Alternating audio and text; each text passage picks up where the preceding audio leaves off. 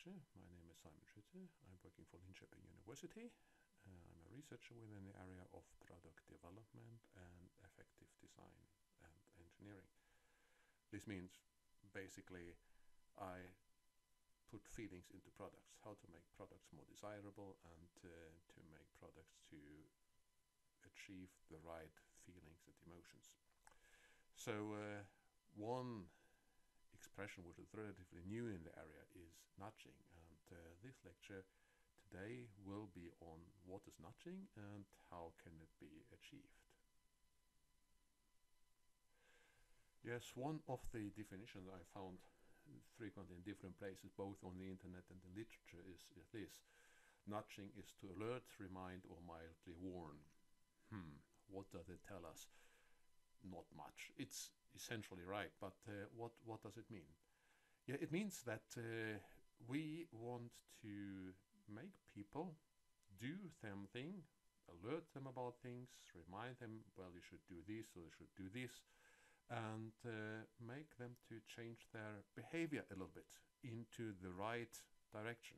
What is the right direction is something which depends on the situation and so on, but we come to that later. Well, you can probably recognize yourself when you say, well, you have these situations where you, well, know that probably I should keep the speed limit, or probably I should take the trash out, or maybe it was not good to throw this plastic thing not in the recycle bag but in the combustible waste bin. So those things we all experience every day.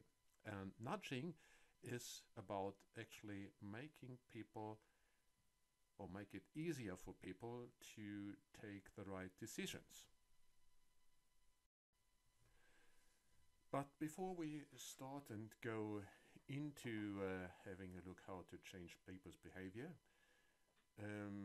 we have to understand, why do people behave differently? Why do people, despite better knowing, do things wrong? I have this example of the speed limit, so why do I speed and don't keep the speed limit which is on the road? In fact, it's like that. You're in a hurry, maybe. You're in a situation where other things are more important, and then the things just happen. However, you know there's a reason for the speed limit, because this road might be dangerous in certain circumstances. It might be just for environmental reasons or whatever. You know it, but you can override that. And this is, of course, we have the freedom to make our own decisions. And sometimes we, well, I'll put it this way, we go over the line sometimes. But what are the reasons? Well, I was looking, and I really didn't find a lot, but some of the things I think I could identify. One is the experience. I'm inexperienced, so back to that example, driving the car fast means that the risk for actually injuring yourself or somebody else is increasing. The fact is that if you double the speed, you increase the energy inside your car, or in your car, with a factor 8, meaning that it becomes increasingly more difficult to stop the car when an emergency situation happens, and that's why you have the speed limit. Many people do not know that. Many people are not experienced what happens in this situation, or they actually think they are better than they are, and in fact then things can happen. People might be poorly informed. It might be a situation where you don't know that there is this speed limit. They don't know that there is a actual risk in the road later on, and then you don't understand, why should I drive so slow here. Might be things like feeling uncomfortable, might be physical uncomfortable things, so I'm freezing, I'm hungry, I'm tired, all that stuff. Could be like you're in a hurry, could be like things that take your attention. Yeah, for example, if you're a parent with small children, you probably know that in the evening you go home and you find out, well, okay, the kids are really cranky, and then you have to deal with a lot of stuff. then the tendency is higher actually to do wrong things. Then you also have people who are just unempathic. I don't care. This I don't care attitude. And if they really don't care, yeah, well, then there is no will to make things right. Or it's too complicated. For example, the other day, it was cold outside, it was dark outside, it was a bit raining, and the question is, well, the trash bin in the kitchen was actually overflowing, so something had to be done, it had to be thrown out. But then you think, oh no, I don't want to get out. You have to get out. I have to put on my shoes, my coat, and go over the backyard to the trash bin. Oh no, I don't do it. I know what the right thing would be. I don't do it because all of the reasons here. I was feeling uncomfortable. It was freezing. It was complicated, and in the end, honestly, I didn't care. So it's not. In many cases, not only one reason. There are several reasons. Probably I could add more of those reasons. It's important to understand why people don't do the right thing, and from there you can then go to nudging and say, okay, how can we lower the threshold to do the things right? And that you can only do if you understand why they don't. Here's an example you probably know, or you might have guessed it. It's a little bit older study, but anyhow, I do think that the situation is the same thing. It says that 92% of Americans believe that it's important to wash your hands after being in the bathroom, but it's about 2/3 only actually doing it. And why is that, you could wonder? And then you can go back to the previous slide, have a look on that, and say, well, okay, there might be in a hurry, it might be too complicated, or whatever the reason might be. But what I want to point out here is that there is a difference between attitude and behavior. So saying something and doing something are different things. People are usually not congruent. You know these parents telling their kids that smoking is not good for their health and they should never do that, but in the end they are smoking. So don't do like I do like I tell you. Doesn't work, actually. You have to be some type of role model in order to make people to change their behavior. When you start nudging, it's very important that you nudge only things which they have the right attitude on. So you would probably not be able to convince people doing something they don't believe in. This hand washing thing is something apparently most people do think is important. Then they don't do it, and when they don't do it and leave the bathroom without washing hands, they might have a bad conscience, or they might at least be aware that that was not entirely correct. That is the prerequisite. This situation is a prerequisite for actually being able to nudge. You have to make sure that the people have the right attitude and you enhance it by nudging. Okay, let's stay in the bathroom just a little while. Here's another example. It is an example on urinals in man's bathroom, obviously. And in many of these urinals you can find the picture of a fly printed inside the bowl. Probably every man has experienced it before. Every woman, I guess, can easily guess why. In fact, this is reducing the spillage of urine a lot. It says 80%. I don't know if it's exactly 80%, but something around that. So in fact, this type of nudging reduces the actual cost of cleaning, the amount of work around that, and also the pleasantness of men's bathrooms. So you can actually see the purpose of nudging, how it works out here. As a little thought I would like to give you is you should think about why is this type of nudging working? I mean, what psychological process is working, making a man wanting to pee on the fly?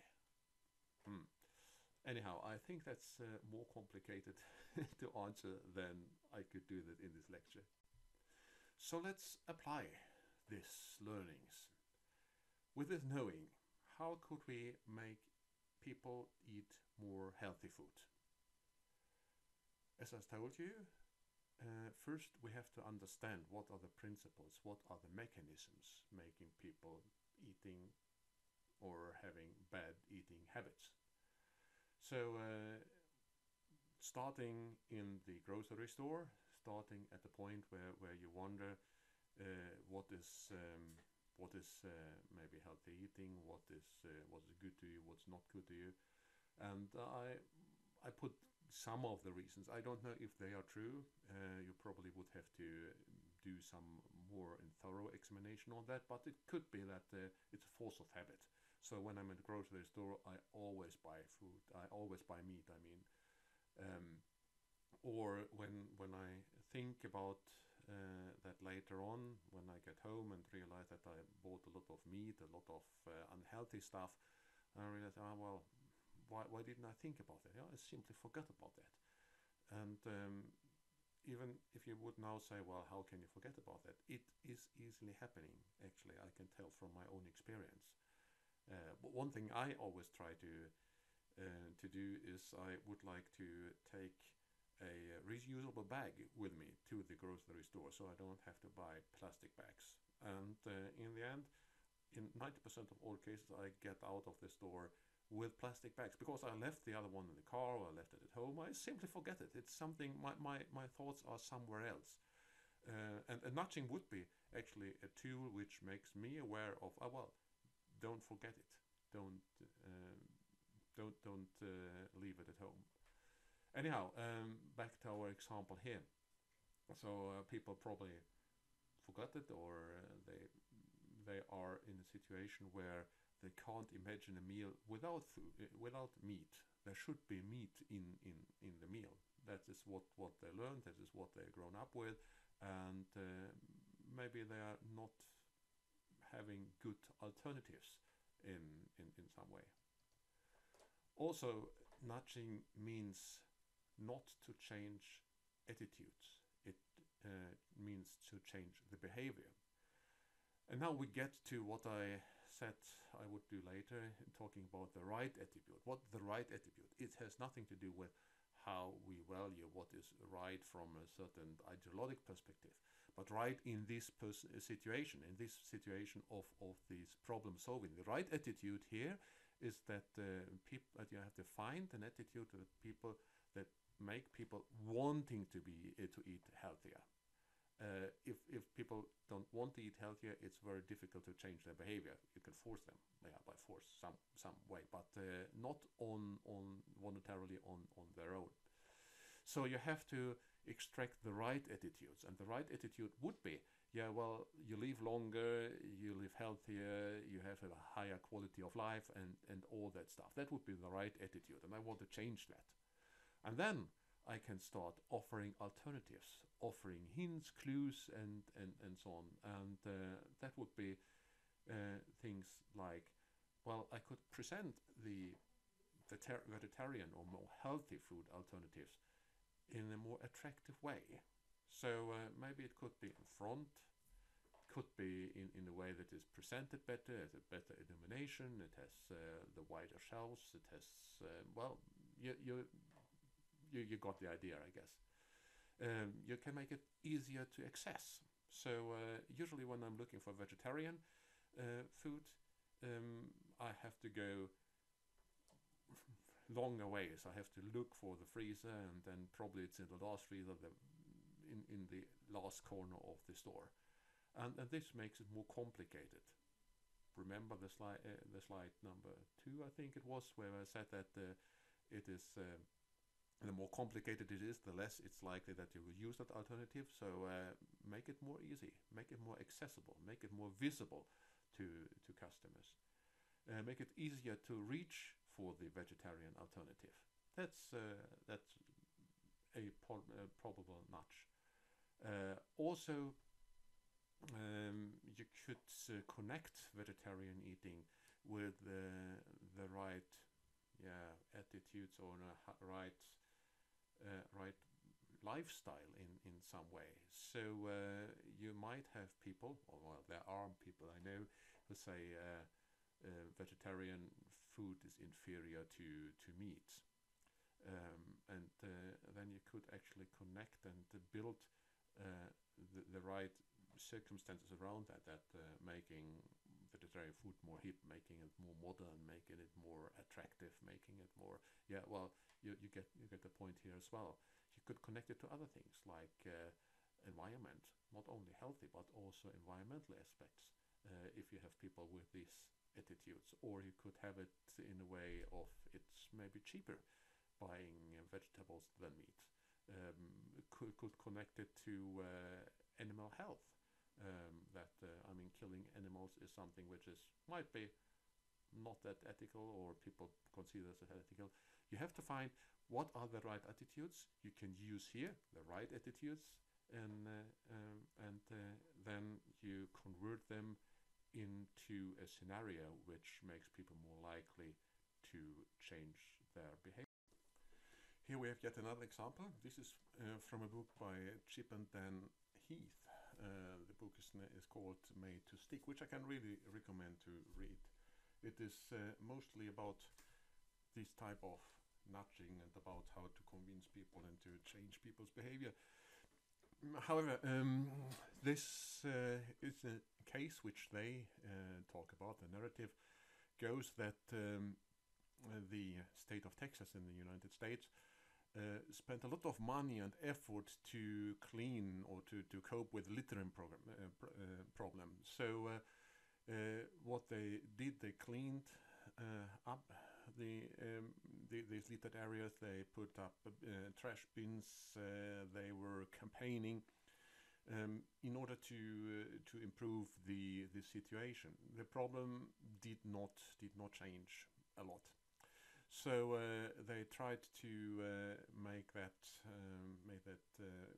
approach the problem from a legal perspective, and they put a heavy fine on this. But really, it didn't change because littering is a felony which is difficult to charge, difficult to find people, difficult to change a behavior by threatening people with fines. So instead of that, they went on and had a look at the situation and were wondering who is actually littering. That could be different social groups, that could be different age groups, that could be different genders, that could be however, in the end they found out that the problem was mostly originating from men. And if you remember slide number 3, where I said, well, what could the reason be? That was this thing what I said, what did I write? Unempathic. They didn't care. Actually, they didn't care. That was the major part of the littering. So next step was then finding the attitude. Well, if you have that I do not care, you have to find a way to make people care. And they were looking in the lifestyle of this particular group. And these men apparently were men which were quite conservative in their attitudes, conservative in their upbringing, and so on. And one thing which was apparent was that these men apparently were reacting very much to respect, and respect each other, respect each other's property, respect each other's attitude, and so on. So they came up with this slogan, "Don't mess with Texas." And "Don't mess with Texas" is directed directly to these persons who are men, who are belonging to this group, who are having a conservative view of the situation. And "Don't mess with Texas" means then if you litter, you destroy Texas, you destroy our state, so stop it. And that actually worked in the end. The price of this type of slogan and this type of campaigning was just a small part of the money which was spent for the cleaning and for the campaigning before. So in the end it worked out, and this example shows that the more intel you have, the more thoroughly you go into details and have a look on how do these people live, what are the values of these people, then you can try to grab them in this way. And nudging means not forcing somebody. Nudging means just a polite and slightly warning or slightly encouraging support in order to change their behavior. If you look on the sign on the right hand side, and that one I found actually in Texas, I think this gives mixed messages. Firstly, you have this "don't mess with Texas," which is the affective part, and which actually nudges you, and then you have the threatening part where it says, well, okay, if you litter, you have to pay $1,000 fine. Personally, I wouldn't put that on the same sign. However, I do think that they have the right way. So the big one is the slogan, and then the smaller one, the threatening part, is to reinforce that slogan. Probably it would be better just to have the slogan by itself and then have different signs if you needed them. So then let's assume that you actually achieved that goal. Let's assume that you got rid of littering. Let's assume that people have changed their behavior and thereby also their attitudes, and all the waste which otherwise had end up in nature outside now ends up in waste bins. And here you have a typical photo of how a waste bin could look like. This is taken in Sweden, but I guess that it would look very similar in many countries in the world. What you can see is that we have very different materials.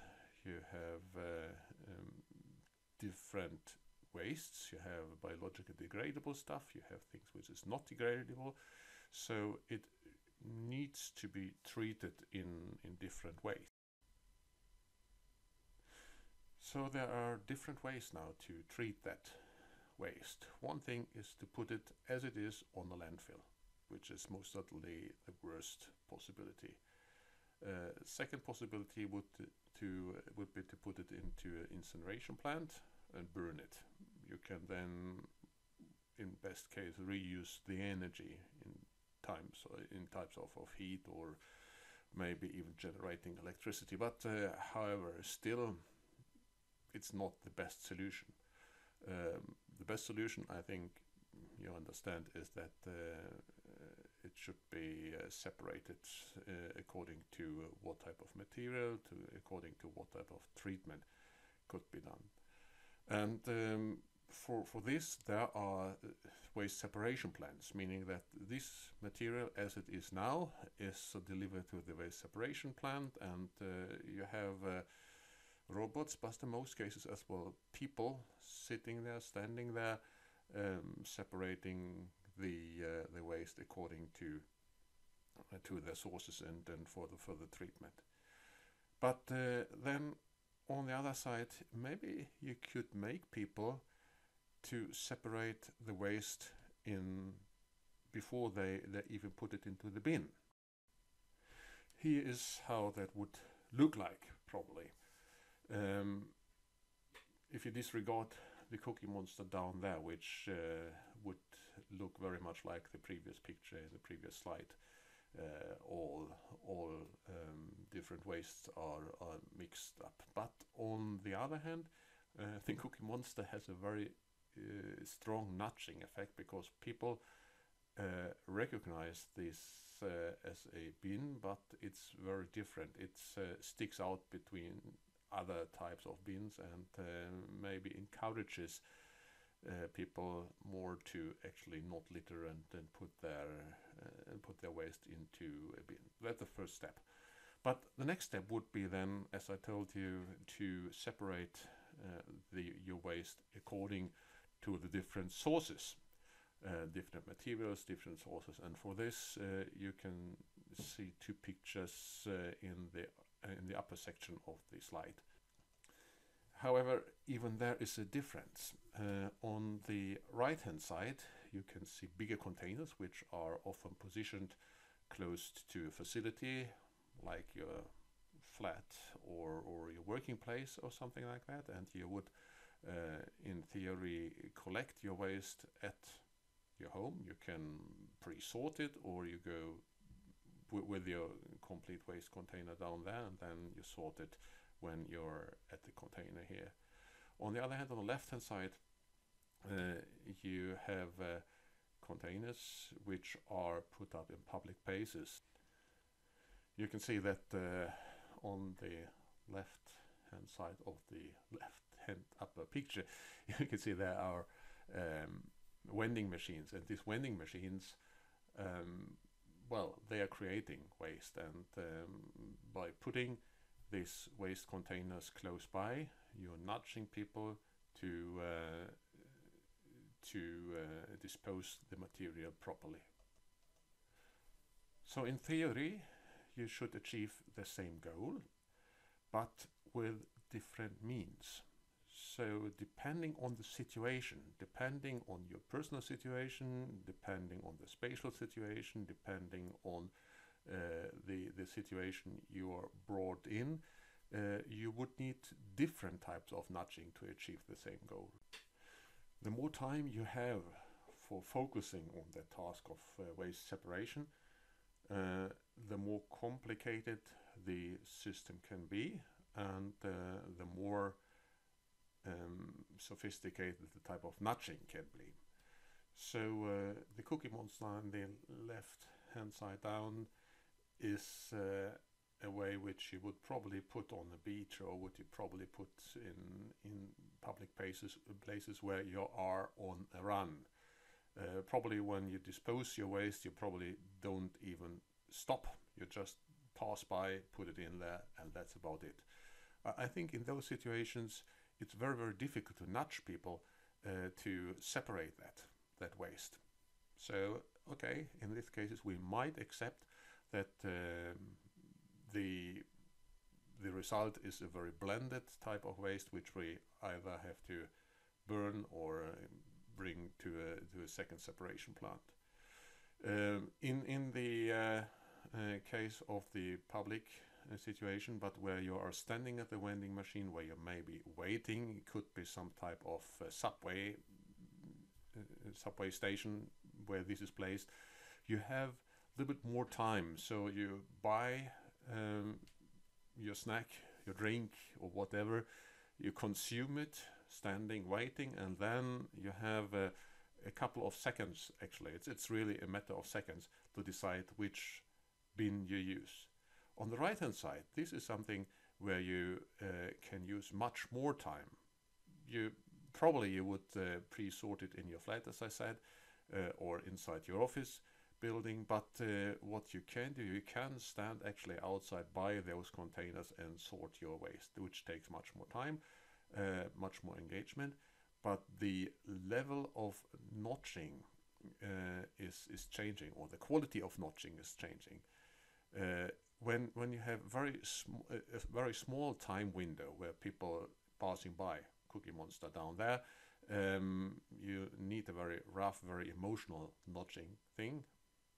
The Cookie Monster is very emotional. You recognize it, you get a certain feeling, you get a certain association, and then you understand, okay, I put it there.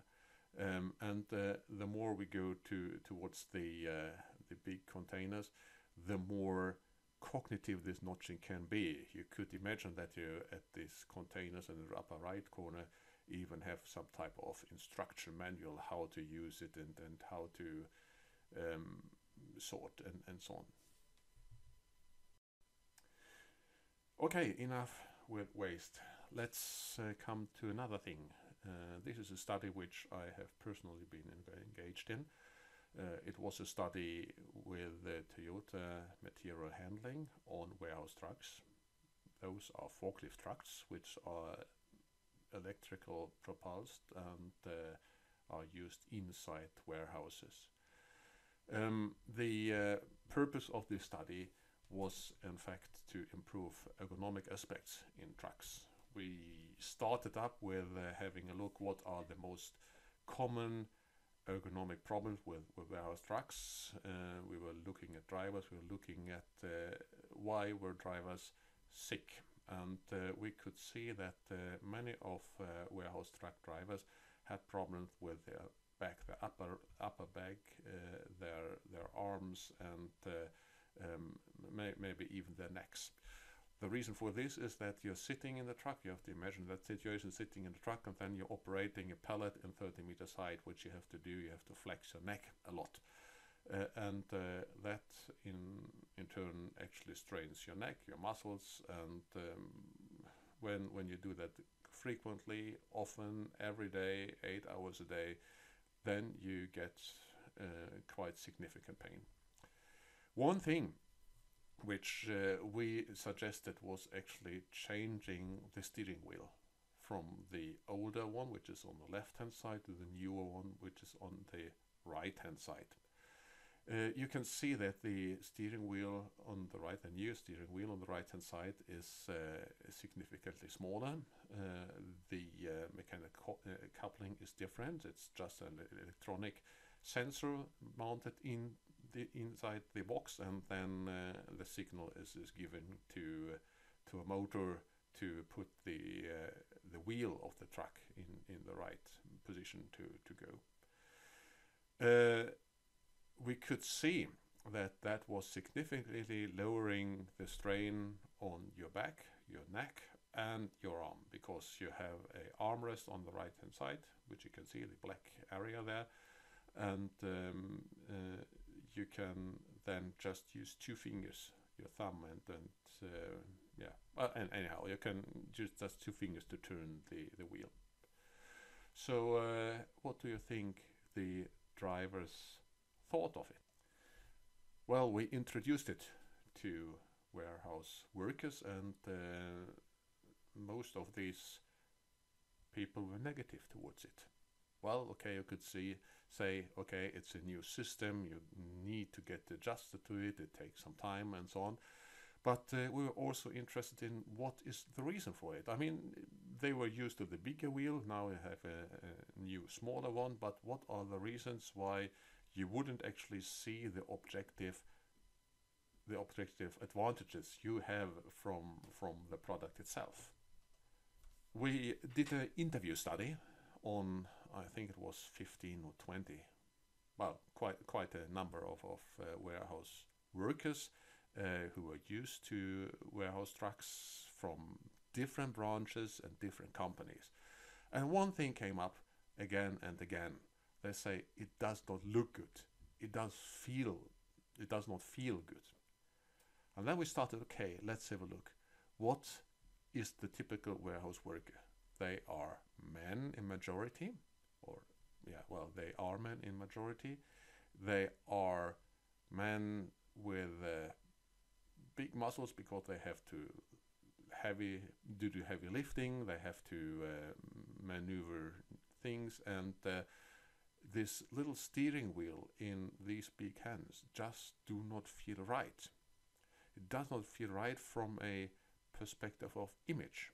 So how does it look like if I, as a man, one of those workers told you, have a toy which I'm operating? It must be male stuff, and then he referred to the bigger steering wheel.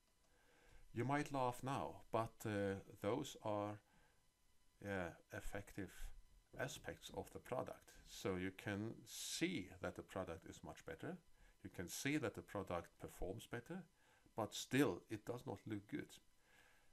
If you refer to the third slide, which listed a couple of reasons why you might be resistant to nudging, you can find that if you don't have people around you which are supporting you, which directly understand what you're doing, or what you're doing is the right thing, you will most likely do as the others do. So if everybody else litters, you will litter.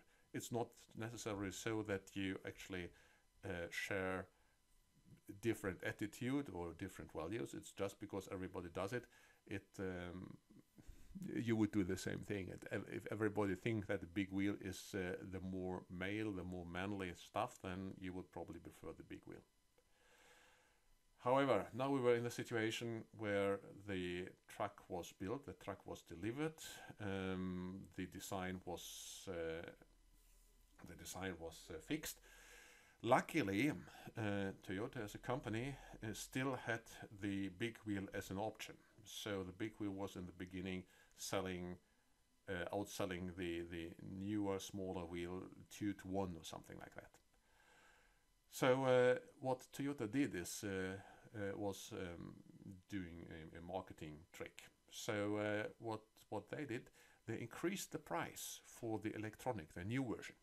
And if you increase the price, the perception changes. Oh, if it's more expensive, it must be much better, right? And slowly the perception of the drivers, of the workers, changed. Oh, the machine is much more elaborate, it's much more sophisticated, it's much more expensive. You have extra equipment which you couldn't get with the old version, and so on. And yeah, eventually the attitude changed. And when the attitude changed, when Toyota felt that, they made a change there and said, well, okay, the smaller new steering wheel would be the new standard, and the bigger old steering wheel would still be available, but for lower price. And in this case, you really reduce the image of the old one. That was, I think, it's not only nudging, it has to do with actually not changing the behavior, but also changing the attitudes. It was a real gamble of the company, but in the end they succeeded. And if you have a look on warehouse trucks nowadays, at least in Europe, yeah, I think in the US as well, you will find these smaller steering wheels, which are in fact much better, much more effective, much more ergonomic than the old solutions. Here's an example of nudging which is not that obvious like the other example. When you use this product, when you use this faucet, you will probably not even understand you have been nudged. But let's assume you are one of the 66% who are actually washing your hands after being in the bathroom.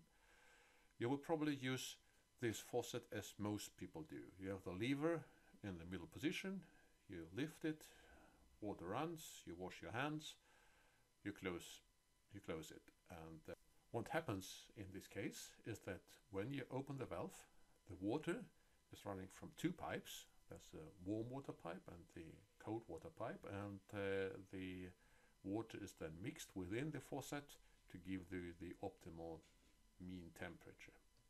The problem is that the warm water needs a little while. So from your heating device to the faucet, a couple of meters, and that takes about a few seconds to get there.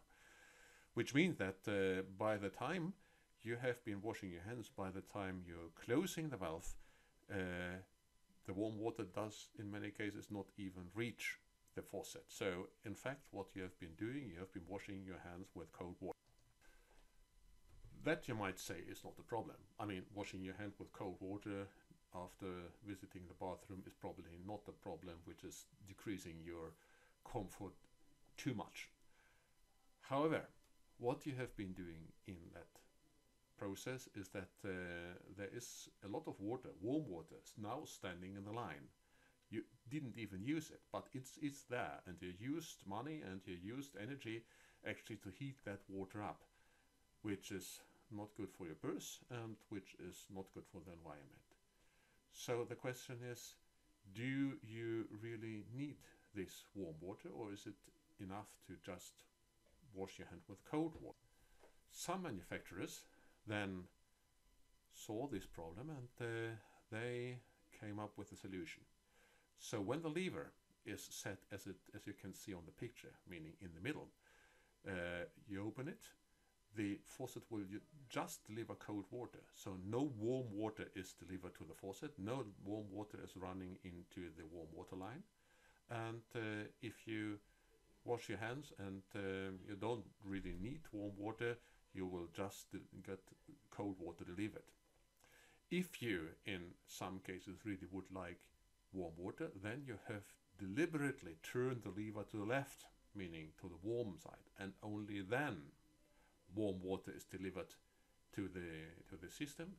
And then you will probably, when you do this decision on purpose, you will probably wait this few seconds until the water gets warm and you will really use it. This will in most cases save you money, this will save the environment, and at the same time it is even better for the materials, which are not degrading too much. Okay, until now we have been looking at example of good nudging or effective nudging. What you can see from all these examples is that a good nudging, or the nudging, is the better, the less effort it takes from you, the more it becomes unconscious. And as in the last example with the faucet, the nudging is even not noticeable unless you understand the technical details behind the product. So if you can achieve this, I think you're in an optimal position. Now have a look on these samples. It is an attempt, or both samples are an attempt to stop you from smoking by using nudging. Left hand side is an example from Europe. I guess the United States have the same thing. The right hand side is from Australia. Which one do you think is better nudging? Which one has the higher possibility to avoid people from smoking? I think the answer is obvious. But it also shows, and that's why I just wanted to oppose these two examples, it shows that the more unconscious the process is, the more effective it is. And unconscious means in this case the more emotions are involved. By having just the text, like on the left hand side, you need your cognition. Your cognition is of course important in the nudging process, but it really does not help you to, you know that smoking is not healthy, but you will die maybe in advance. But however, on the right hand side you can see things which you really don't want to get. And there you have a much more emotional relationship to this type of nudging. I come back later to nudging and emotions, but here I think you can see what is bad or good. Well, bad or good is maybe not the right title. Better or worse ways of nudging. So the more emotions you can involve, the better.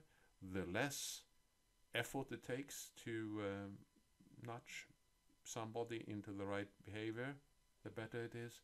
And the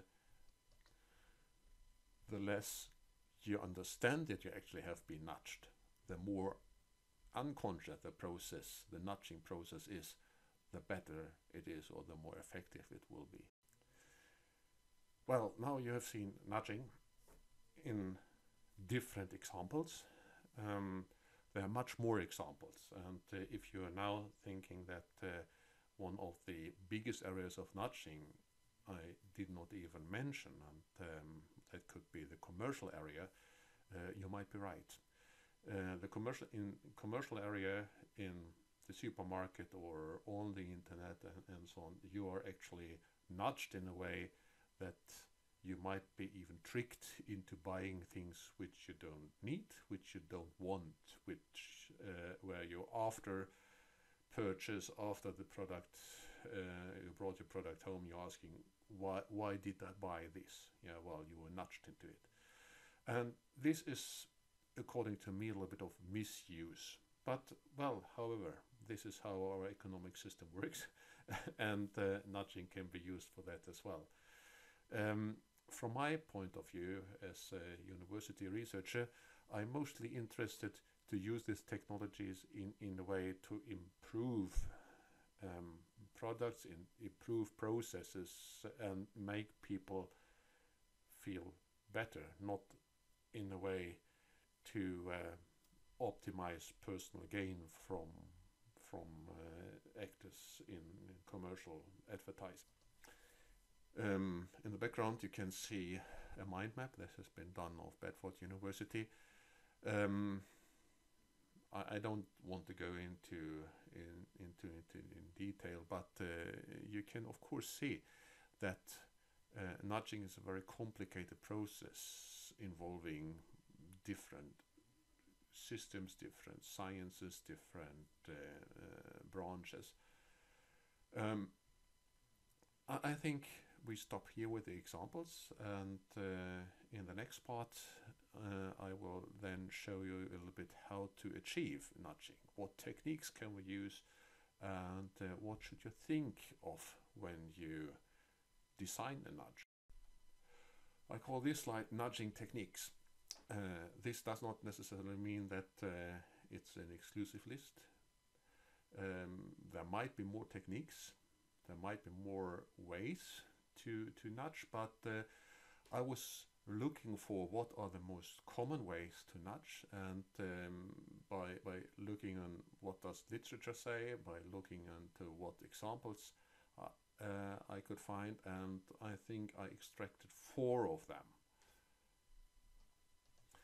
So let's start with the default option, and I think today, any time of the day which you're listening to this video, you will probably have met some of those default options where you have been nudged into a certain direction. So here, for example, you're opening your computer or you're closing a software or something like that, and the software is asking you, do you want to close these tabs? That was my web browser here, and you have a pre-selection close tab. So just look on that. You just have to just click on that, and I do not even read that. I know what the computer asks me, and I just close the tabs. Yes, that's okay. There is, when I was talking about commercial users, there is a way actually to trick you. Might be that you're on the internet, and one of those dialog boxes comes up, and that could be a virus, for example, asking you something, and you by default, you don't even think of it, you just by default click on the pre-chosen option, because that's mostly the option you want. But in the end, it turns out that was where you allowed some type of virus to install on the computer.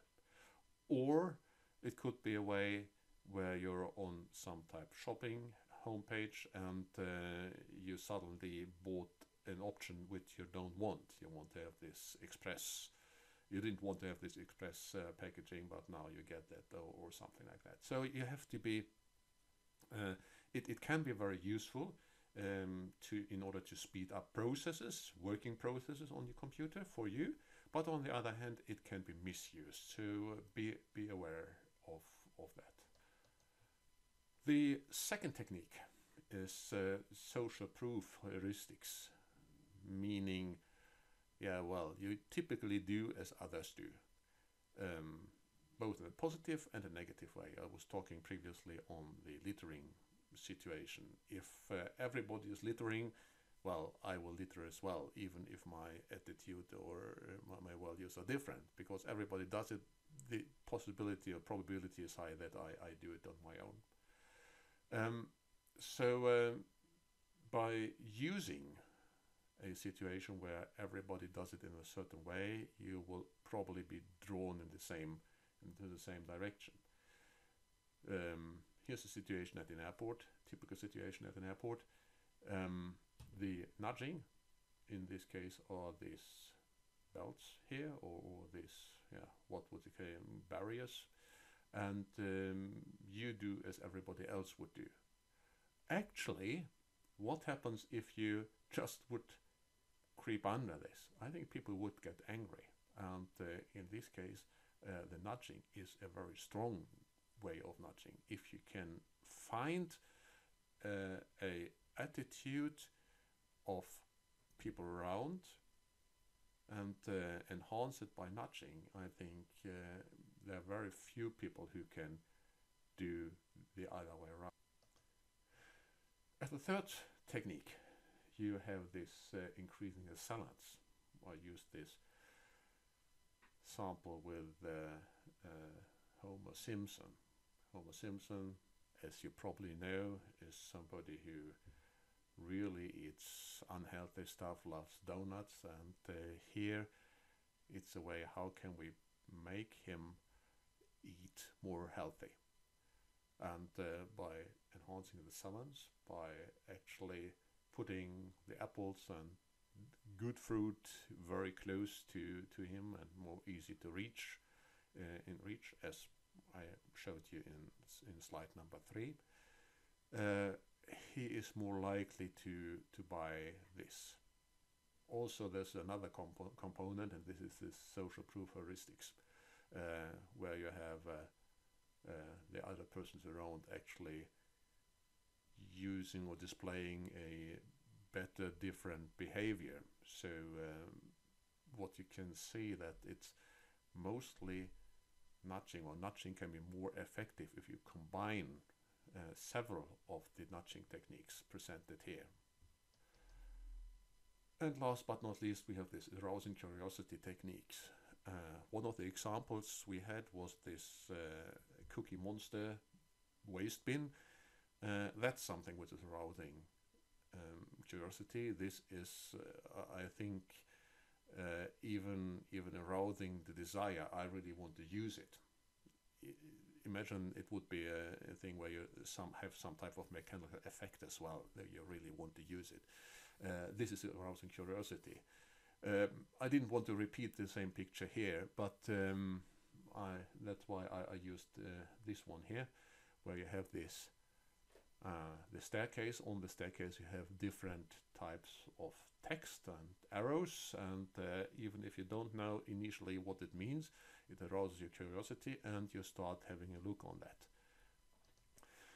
In this case, it's a nudging to use the staircase instead of the escalator or elevator probably, and making you burn calories in some way, meaning that people have understood that, or the makers of this have understood that people are very likely having the attitude towards, well, the more I move myself, the more calories I burn, and now it's just information. Here you have a good opportunity to burn a few calories. So this is just a gentle invitation to use the stairs. Well, a gentle invitation, a gentle reminder, a mild warning. That is what nudges are. Nudges can never be offensive, they can never be threatening, because people are most likely to react negative on these types of nudging. If you have a look on these nudges here, where you have the burgers here in some way, have a look on them. This is quite a negative nudging. Would you like this? Would you like extra large fries with that? Meaning that you already have those so much. Would you extra large fries too? I mean, underlying, okay, you really get fat now. I think that's something which people really don't want to hear, and they're not probable to react positively on that. If you want to nudge them into more healthy eating or snacking, this would be a good way, or for kids in particular, but I think even as an adult you could say that this nudging is a positive way, something which is attractive to most people. So be friendly, always be friendly, be encouraging, be in a way that even you would understand that even if you don't accept the nudge, even if you don't accept that even if people do not do as you want, you do not necessarily condemn them. So don't be judging. I mean, going back to the smoking thing, it's probably very, very difficult to stop smoking. So if you want people to, well, if they fail, if you want them to get back and try again, you have to be friendly, you have to be convincing, you have to be encouraging, and you have to be that repeatedly. Maybe it takes 10, 15, 20, 100 nudges before people actually do this. I mean, have a look on yourself. How do you think? I mean, talking about waste separation, for me personally, I can tell you that yeah, I know I should waste separate, but in the end, yeah, well, sometimes it looks like this slide I showed you, everything is mixed together. But then when I put that into the container, I realize, okay, I should do something about that. Then I start and fail and start and fail, and eventually, when I'm nudged enough, I will adapt the new behavior. New behaviors are never adapted within, yeah, 5 seconds. It maybe takes weeks, months, years to adopt new behaviors. So try not to be judging. Try not to be threatening. I mentioned that in the case of Don't Mess with Texas.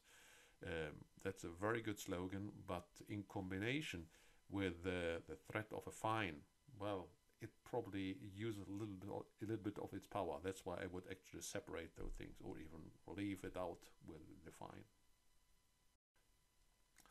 As I said before, there are different ways of nudging, and I said also that the less you feel the nudging, that you actually nudge, the more effective, the better it is. And if you want a nudge which feels less, you should involve emotions in a stronger way. I mean, if you have a nudge which is heavily reliant on cognition, it takes a lot of time to be processed, and then the threshold in order to convert the nudge into a behavior change is much higher. Also, during your daily life, your cognition is used a lot for other things. It's mostly blocked. If you want to have a nudge which goes over the cognitive channel, you need a very, very strong impulse from outside. So why not using emotion as nudges? This picture here, I think, or this image here is, I think, saying a lot of things. To me, it says, well, she really would like to have this donut, but she's looking at the apple, so it could be some type of bad conscience, could be something like, oh, the apple really looks juicy, it's shiny and all that stuff. So if you consider, or if you think, if you plan for which would be suitable emotions to be used to achieve the nudge, you have a much higher possibility to succeed. Emotions you can use is something like joy. How do I get joy? Well, if I give, or for charities or something like that. A good conscience, a very typical emotion in nudging.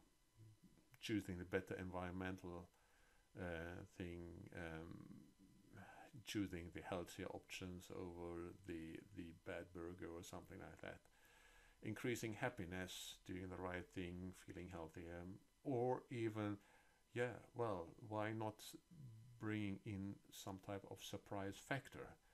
As I said, for the Cookie Monster waste bin, that is a surprise factor. You might be strolling around somewhere outside and then suddenly see this Cookie Monster. You recognize it instantly as a Cookie Monster. Takes you maybe 1 or 2 seconds to understand it's not the Cookie Monster, it is actually a waste bin. And by this you have some type of positive emotions, because the Cookie Monster in most cases it is positively associated by many people, and suddenly people are more likely to use it. There are tools to handle emotions in products. Actually, this is what my research originally is about.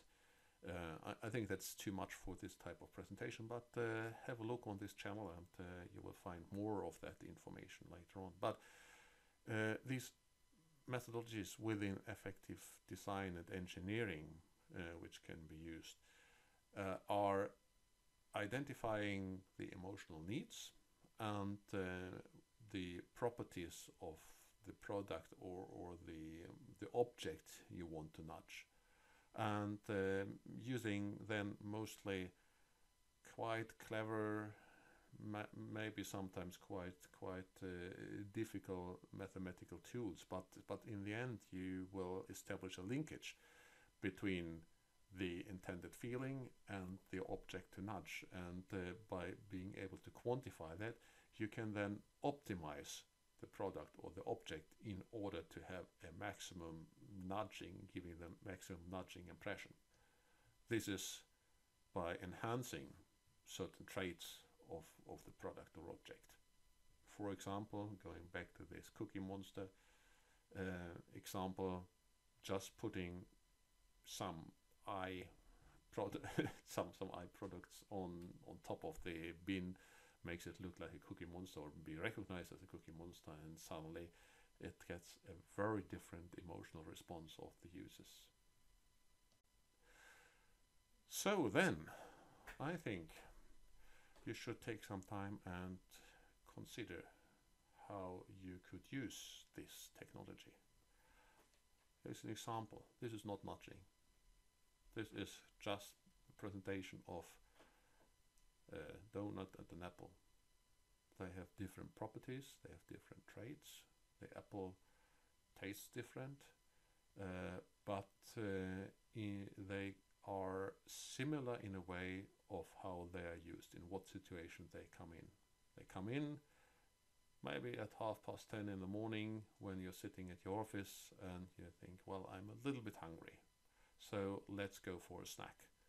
And then you go to your local vendor and you find out you have an apple or you have this donut.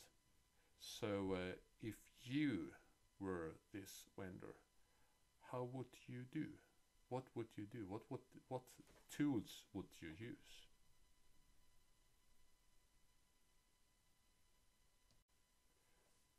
So please feel free and press stop and think about it. And here we have a different situation, or is it the same? Well, think about it. It's the same goal, right? You might want to get people eating more healthy stuff.